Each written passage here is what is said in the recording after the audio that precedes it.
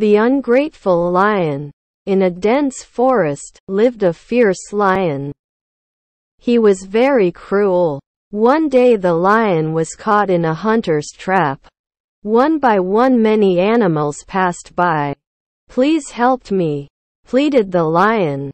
But none of the animals listened to his plea.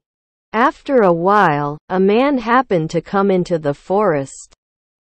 He saw the lion. The lion said, "I will die of hunger and suffocation. Please help me out, oh, kind man." The man was thoughtful. "I assure you I will never harm you. Please help me now." "The hunter will be any time now," said the lion. The man felt sorry for the lion and set the beast free. As soon as the lion was free, he let out a fierce roar. "I have been trapped in the cage for a long time. I am hungry. I will have to eat you," said the lion, looking at the man. "But you promised that you would not harm me," said the man in a meek tone. "Yes, I said that.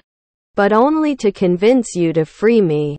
Now, I am terribly hungry," said the lion. The terrified man thought quickly. He said, "All right, you can eat me. But let a judge decide if you are right in eating the person who has rescued you." The lion agreed. He was sure that no animal would speak against him. Just then a jackal came that way and the lion asked the jackal to be the judge. He addressed the lion, "Sir, would you please show me how it all happened?" The lion was only too willing. He entered the cage and closed the cage door. The jackal immediately bolted the cage from outside. "Now the lion is trapped again. Run away, you foolish man.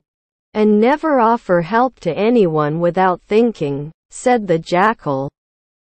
The frightened man ran for his life. And the ungrateful lion was trapped in the cage again. The hunter came and took the lion away to his circus.